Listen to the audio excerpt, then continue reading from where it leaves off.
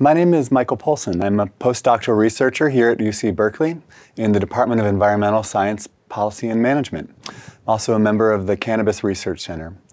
Today I'm going to be giving a talk on social science and cannabis policy, highlighting a bit of the highlights from my research over the past decade. I was trained as an anthropologist, and for those of you who are less familiar with that field, it involves spending time with people in the environments that they live in to understand how they perceive, experience, and act in the world. So the subtitle of my talk today is A View from the Bottom Up, which references my efforts to document and understand this period of epic policy change as it's experienced in everyday terms. So to give you an overview of today's talk, I'm going to first talk about my research, give you a sense of what my basic research question was, how I sought to answer it, where I studied, and when. Then I'm going to go through the implications for public policy and for public debate. I'll be focusing first on some of the major lessons from the prohibition period, focusing particularly on rural development issues.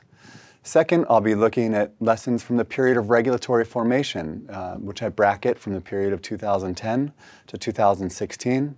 Here I'll talk more about issues about the environment, but also land use, zoning, and a couple other issues. And then finally, based on a number of interviews I've been conducting over the past 6 months with cannabis cultivators, I'll ask, what are we learning from the experience of cultivators after legalization? And here I'll focus on issues of local control, on bans, and on issues of regulatory inconsistencies. And then finally, I'll be drawing some key implications and future research directions. The basic question I entered the field with in 2010, thereabout, was simple. It was, how is society's relationship to cannabis transforming? I had a pretty simple approach in asking this question. First, I was interested in relationships. Who do people interact with? So you can think about the cannabis supply chain. In Prohibition period, it was a pretty simple supply chain going from the cultivator to a broker to dealers and distributors. But with the advent of medical and now legal cannabis, you have the entrance of a whole number of new actors, from quality and safety lab technicians to attorneys, accountants, security contractors, processors, landlords, not to mention all the policymakers, state inspectors, biologists, and tribal officials that affect the supply chain. These are all new actors, and they all indicate new relationships that influence what cannabis actually is in the world. Second, I look at issues of language and discourse. How do we talk about, comprehend, and categorize issues around cannabis? Generally speaking, we can think, do we talk about it as a medicine? And if it's a medicine, is it an herbal medicine like echinacea? Or is it more like a pharmaceutical like Zoloft? Is it a vice? And if so, which one? Is it tobacco or is it more like alcohol? Are dispensaries like tattoo parlors, sex work businesses, or liquor stores? Finally, we can think about, is it an agricultural product? Or maybe it's a crime. Clearly, every one of these framings has a big influence on how we talk about cannabis and then how we conceive and act around cannabis itself. Finally, we come to the issue of practices. What are the everyday habits that people have with and around cannabis? We can think about communication practices. In the Prohibition period, communication was often shrouded in secrecy. You had a tight-knit group of people that you communicated with, and you certainly didn't document most of what you were doing. In a post-legalization period, that is very different. There's a mandate to communicate not only with neighbors, but to communicate with government officials and to document everything you do. How do people navigate this massive shift in communication practices? Who is able to navigate them?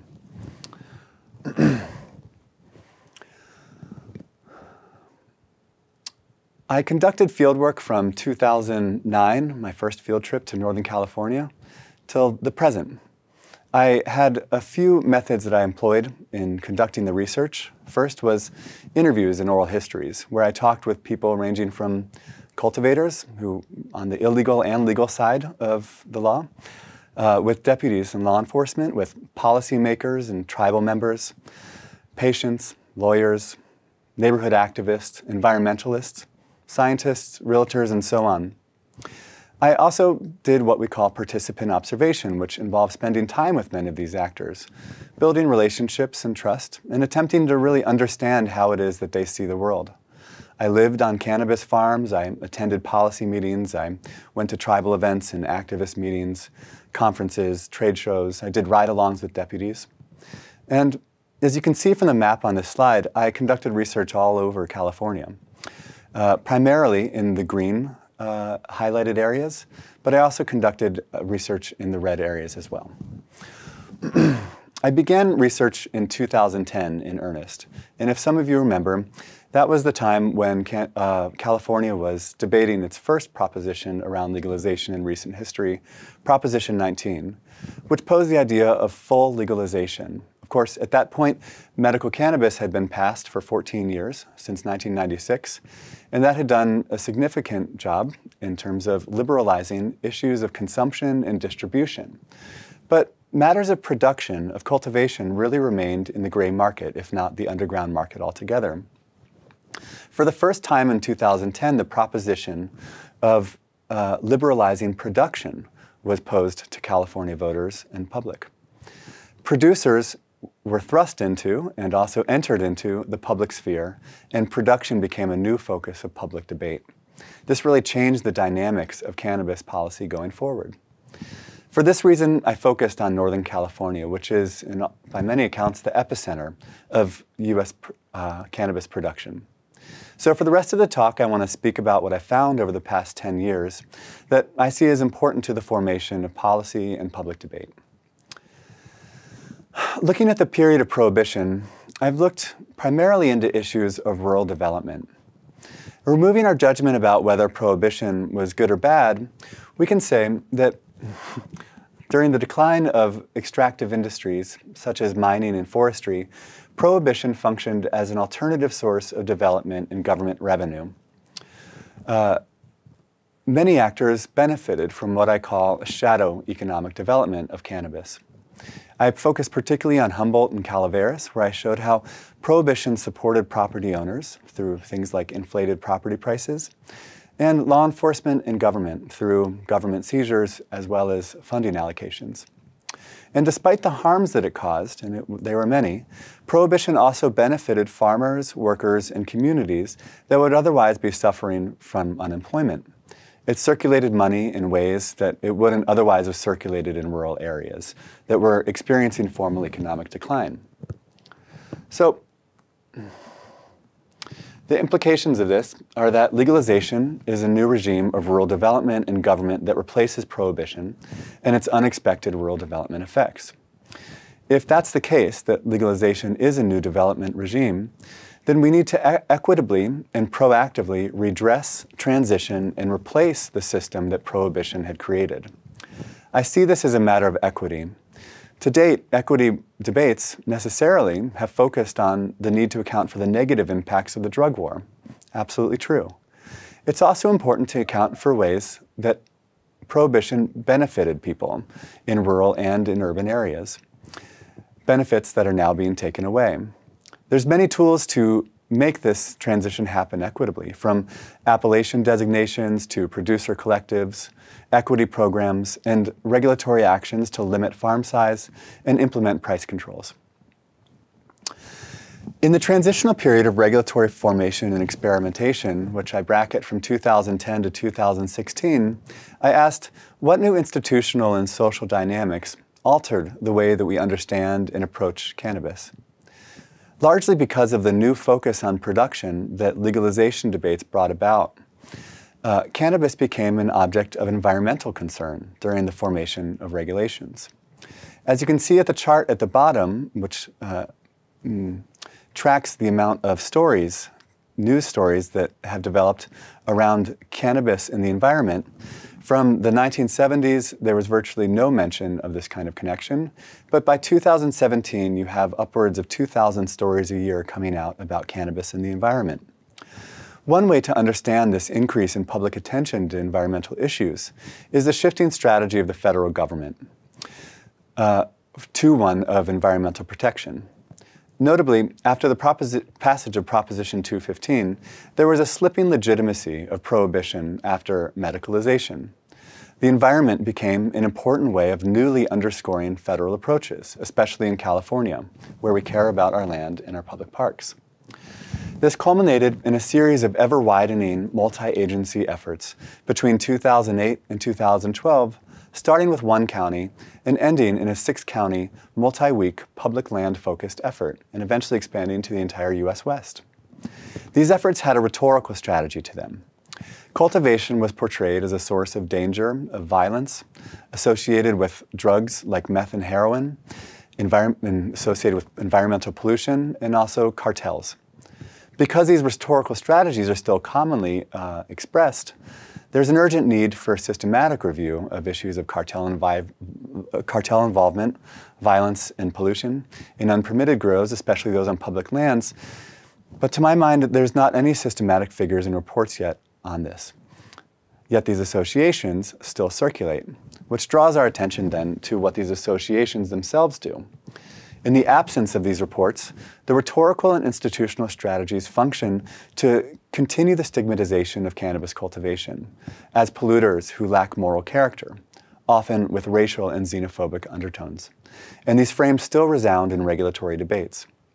So one way this plays out is the blanket assumption that cannabis cultivators come from a place lacking in environmental ethics. But my work shows this is not so simple.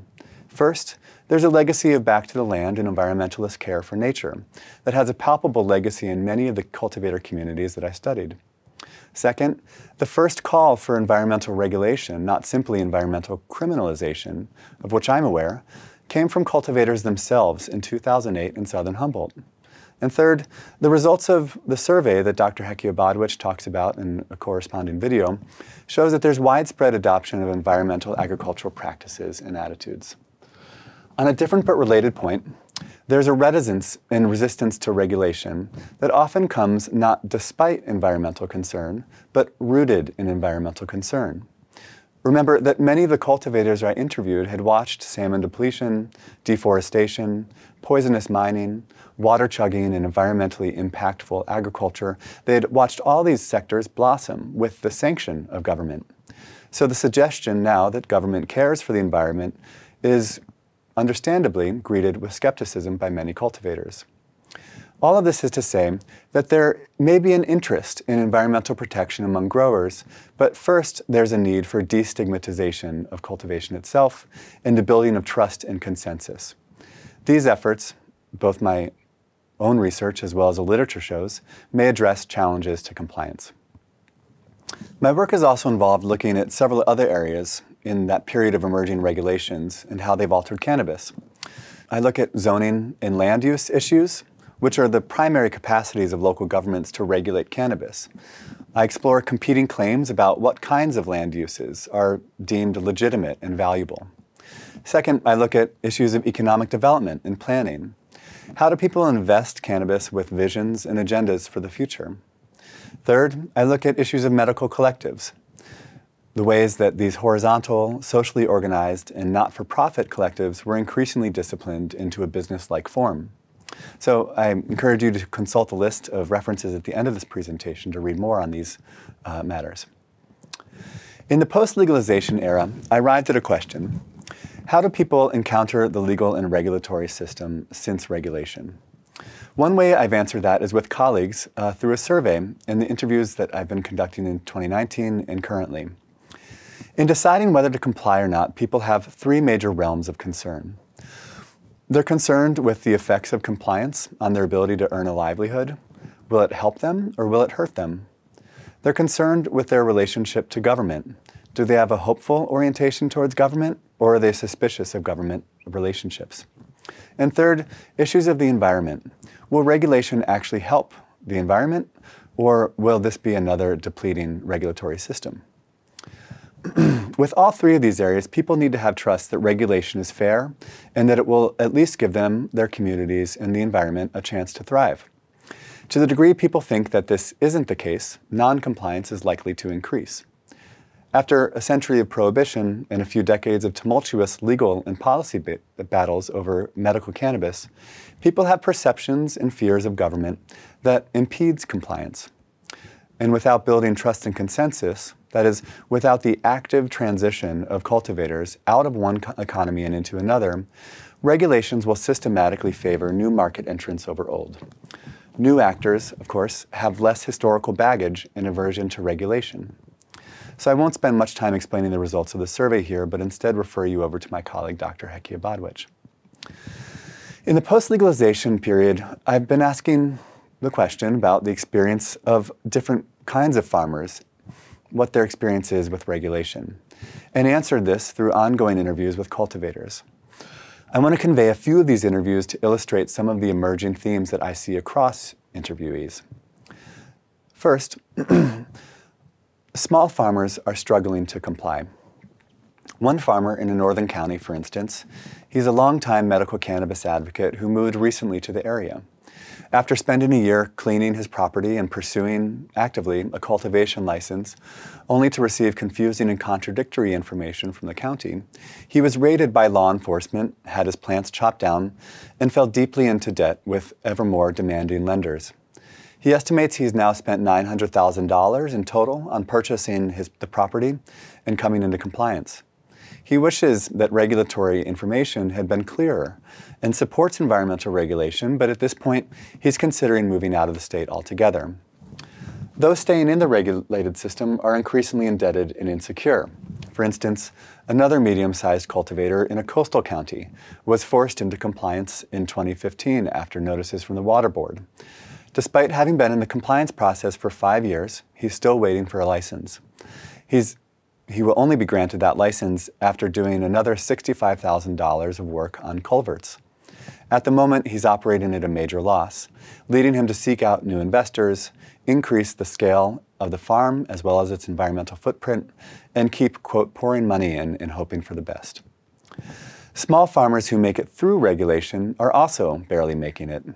One cultivator in an eastern California county was one of about 30 in the county to receive a license. Now, just a while before, 930 cultivators in the county had expressed interest in complying, but only 30 have made it through. He identifies local regulations as a, quote, moving target that have made it difficult to grow enough to make a living. Though he hopes to break even in 2 years, a hope made more intense when he was laid off from his other job, he still wonders, quote, if it's all worth it. Even smaller farmers that have a fair amount of resources are struggling to make it. One farmer who entered the cannabis industry from the financial world has a farm that is capped at 10,000 square feet per county rules. And he can't make enough money to turn profit at that cap. The permit, therefore, is somewhat worthless in terms of raising the property values, which he was hoping to sell. And so he's stuck with his property and operating at a loss. So this isn't just about farmers, but also about farm workers. One worker who's been in the cannabis industry for 15 years and lives in a coastal county can't get access to land to cultivate, something that he used to do through leasing scenarios prior to legalization. As labor prices drop, he's become a casual laborer on other people's farms. Though he knows he could make a lot of money on unlicensed grows, either working for himself or for others, he's now trying to figure out how to economically survive in the legal world. A real challenge, given that his entire adult life has centered on honing his cannabis cultivation skills. Now, larger growers are also struggling with compliance.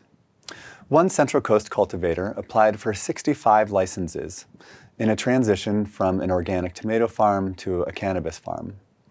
The local regulatory process for him has been slow, and it's changed several times, making it hard to understand.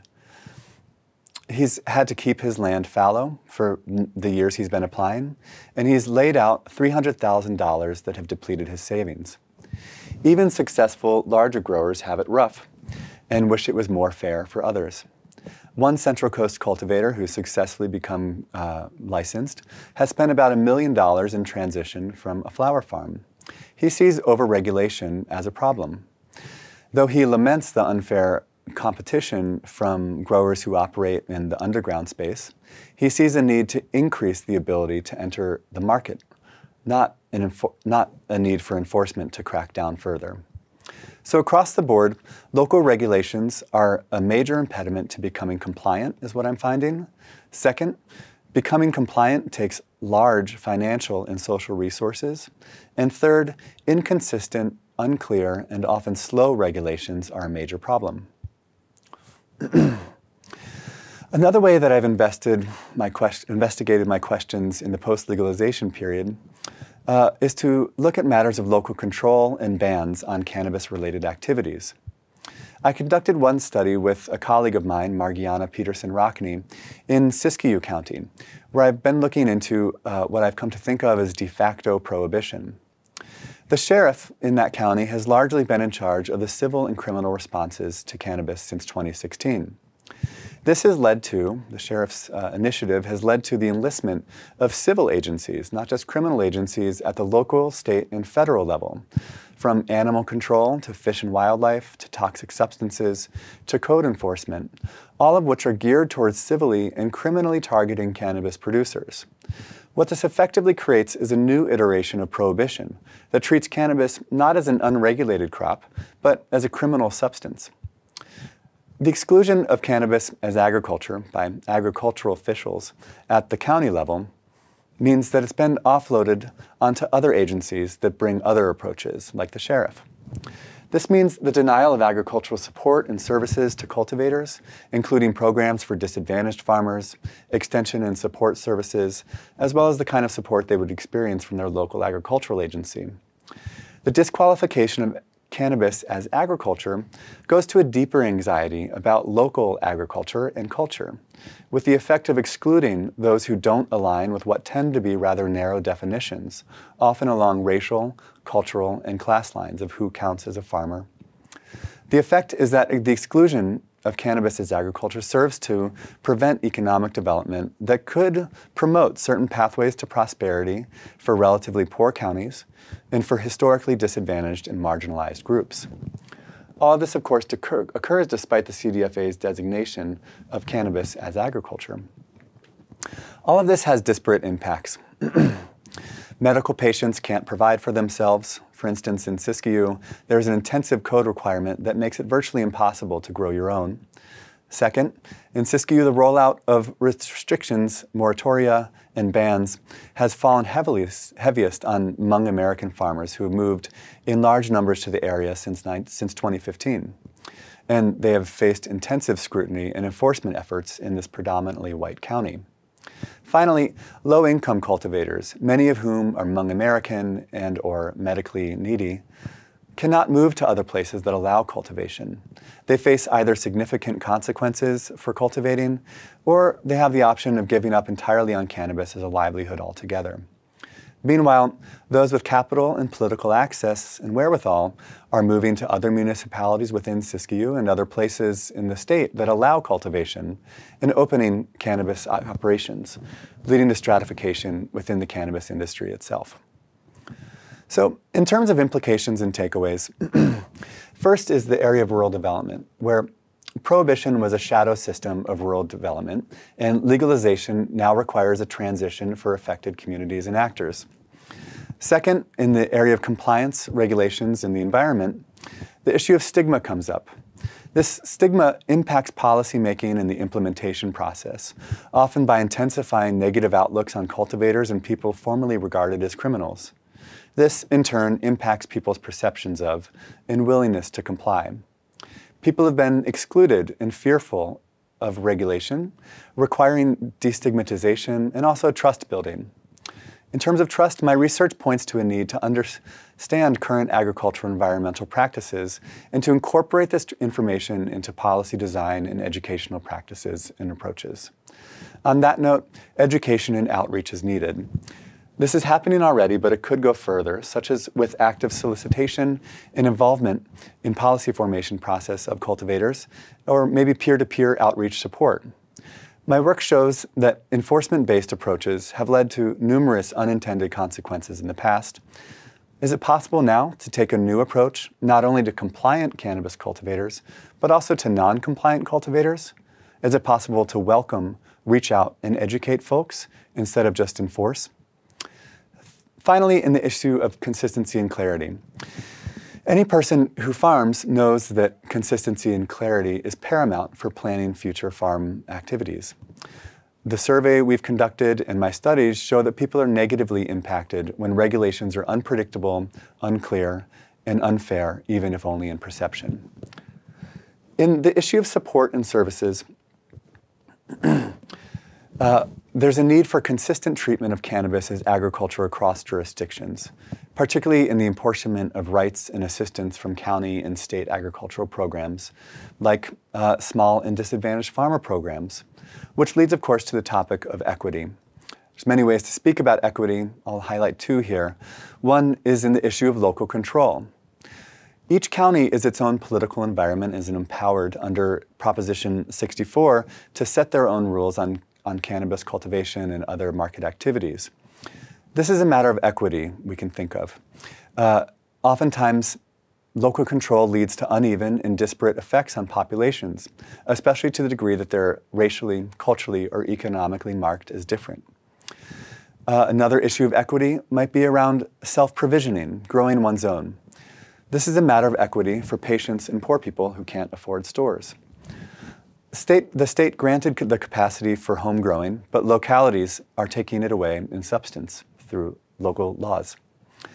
Finally, in the area of agriculture and environment, could there be lessons to learn from cannabis, more generally?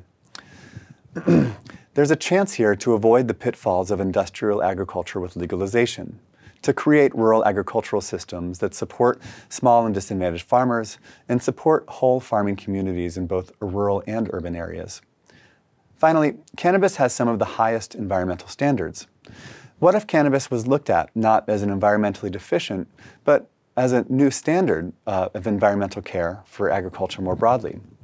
This is much needed in addressing the challenges of climate change and carbon emissions in traditional agriculture, not to mention the impacts on wildlife and natural resources more generally. What if cannabis could lead the way? Here I'm going to leave you with a few of the resources of what I've written over the past decade, as well as a reference to my website, and I hope you found today's talk informative. Thank you for taking the time.